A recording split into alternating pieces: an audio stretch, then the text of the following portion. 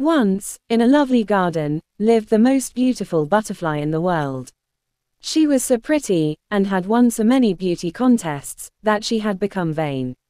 So much so, that one day, the cheeky cockroach got fed up with her showing off, and decided to teach her a lesson. She went to see the butterfly, and in front of everyone she told her that she wasn't really that beautiful, and that if the butterfly won contests it was because the jury had been bribed. In reality, the cockroach was the most beautiful.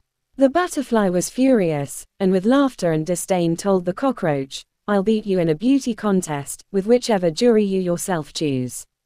"Okay, I accept. See you on Saturday," answered the cockroach, without waiting for a reply. That Saturday everyone went to the beauty contest, the butterfly arriving completely confident of victory until she saw who was on the jury panel: cockroaches, worms, beetles, and nits. All of the judges preferred the creepy crawliness and bad smell of the cockroach, which easily won the contest. The butterfly was left sobbing and humiliated, wanting never to enter another beauty contest in her life. Fortunately, the cockroach forgave the butterfly for her vanity, and they became friends. Some time later the butterfly even won the humility contest.